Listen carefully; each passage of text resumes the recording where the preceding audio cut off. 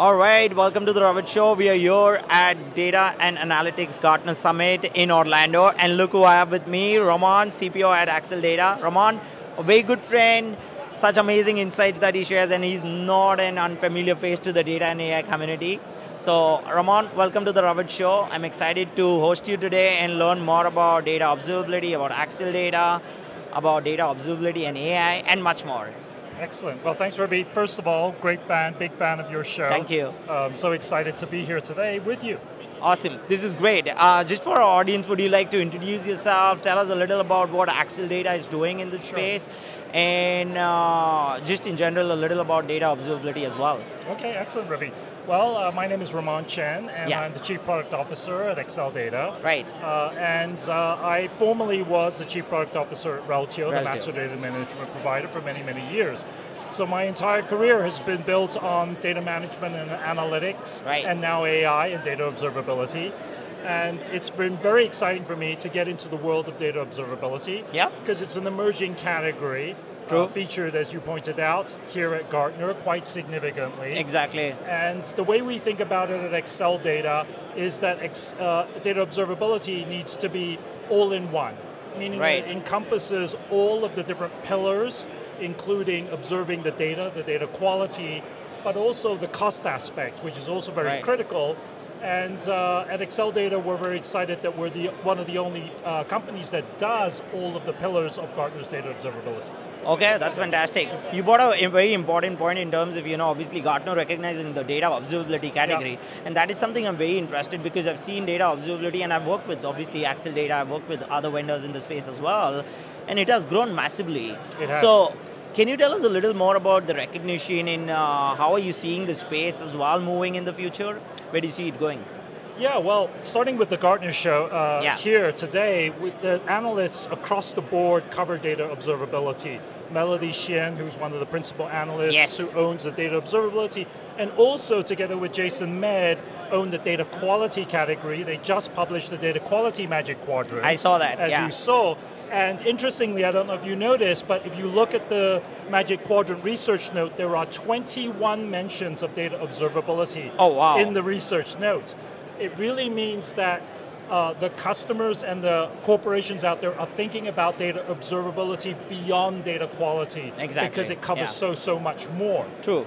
Okay, this is fantastic information. Thanks for sharing that. I know a lot that you are also, just coming up in the product itself, you're doing so much, right? Do you want to give a sneak peek into what exactly are the new things that are happening in the data observability? I would love to. That I know it could be a show and tell as well. I love the background as well. There you go. Yeah. Step into my kitchen. Oh wow! And I'll show you. So essentially, like all good data observability, we start at the source. Right, where the data comes in. Right. Because one of the goals of data observability is to shift left the data quality to make the quality of the data and the processing at the source. And the source can be not just the modern data stack, not just the cloud, but uniquely, Acceldata is one of the only companies, as you know, because of our heritage and Rohit, our CEO and team, that we handle on-premise as well. And this is critical for large organizations who have a myriad of legacy environments, Teradata, Hadoop, and so forth, in addition to Snowflake and the cloud, and then hybrid environments as well. But the challenge here, why not many companies in the data quality and data observability space can actually shift left, is the petabyte scale volumes that you encounter.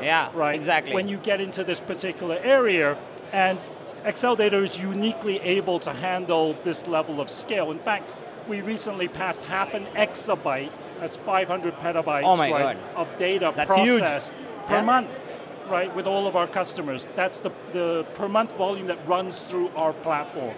It's truly mind-boggling, the kinds of data that we're looking at. But when you get through, and you can see this is a very simple diagram, by the way, just simplified now, but quality is number one. Having rules and policies that are unique and customizable. Anomaly detection, everybody needs that. Machine learning capabilities and AI that process it. And this is the landing zone, fundamentally. Then there are things, not to get into the nuances, like data and schema drift, which go beyond traditional data quality, and data reconciliation, and that is checking that data made it through its transformations and pipelines all the way to its final destination. Now, along the way, all sorts of interesting things can happen in these pipelines, and the goal of data observability is to surface exactly where the problems occur. But more importantly, what we're doing is bringing AI to bear so that you can predict that these things might break even before they do. So the idea is to be preventative and prescriptive. Beforehand. Beforehand, exactly. 100% important. And then the other aspect here is compute optimization. If you're observing it, why not understand what the cost of it is in order to process, right? Because understanding cost, understanding value of the data once it reaches its end state, and the health, those three variables are critical to making correct technical and business decisions using data observability. I love it. And this is well explained, and love it how you kind of, making the infrastructure look so easy for the enterprises out there. Talking about that, I know we were talking about AI off air, and there's always so much happening in the AI space, like everyone wants to learn about AI. But I'm kind of also thinking about, what's the angle for data observability and AI? Is there something that you're kind of looking at, and if you would like to share with our audience, it would be great. Yeah, of course. So obviously we can use AI to improve the data observability process itself.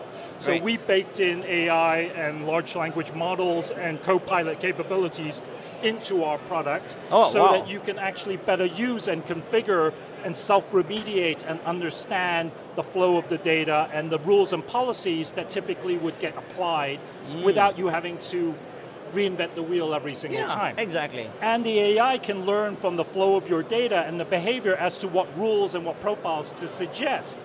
But the real gold is you can see that the destination for data observability is not only dashboards, but AI and ML itself. As well. So the quality that you create will drive the lack of hallucinations, hopefully, with clean, reliable, trusted data to feed these AI models. Now, the other thing that we should mention, because this is an increasing topic, if you go to the Gartner sessions, you'll hear a lot about active metadata. Active metadata, right. And that's what Acceldata excels at, if you pardon the pun, because we take the metadata not just from the pipelines and the individual tools, but we also partner with catalog vendors and governance vendors, and we operationalize governance. Now, what does that mean? For many years, you cataloged a lot, you created governance policies, but you could never use it to respond to business conditions. It was more of a defensive measure. Today, operational governance with data observability is very powerful, because you can take that information that you've collected and put it to use as data is flowing throughout the system. So I think that's key as well. But AI and ML will benefit not only from the governance, responsible AI, but also the quality of the data. I love it. And thanks for sharing it so smoothly and keeping it so easy for our audience as well. And I'm pretty sure a lot of people might want to reach out to you, obviously understanding the AI game in the data observability space, because I'm pretty sure it's new for a lot of people out there. It is. And, we're all learning together. But we all are learning. So for our audience, if they want to reach out to you, but also learn from the resources, I know Acceldata has a lot of resources too. Where can they reach out? What can they do? Well, with the many things, obviously you can send us an email to info@acceldata.io, or we have a free trial. So you can actually get your hands on the product. If you go to acceldata.io/free.trial, you can actually just try it out for yourself. Now, not only do you try it out for cost optimization, which is one of the things actually we did not mention, what we do also here is that with Snowflake and Databricks and Microsoft ADF, we can actually show you the cost of using the product and identify inefficiencies as you're using these very, very valuable, but often quite expensive to use products. And by accident, people might overrun with their bills and things like that. We can actually help save money. Now, the great thing, Ravi, the money you save there can go right to Gen AI. Gen AI. Right? Because a lot of people don't know where this money's going to come from to fund all these Gen AI projects. But if you apply the data observability cost optimization of our products, you can find money that could be redirected towards Gen AI initiatives, still running on Snowflake and Databricks, but getting more for your bang for your buck, if you will. Spot on. Yeah. I love it because it's exactly similar to something that I spoke to one of my friends, Arun Nandi. Yeah. He's a senior director at Unilever. Yeah. And I was talking about the budgets.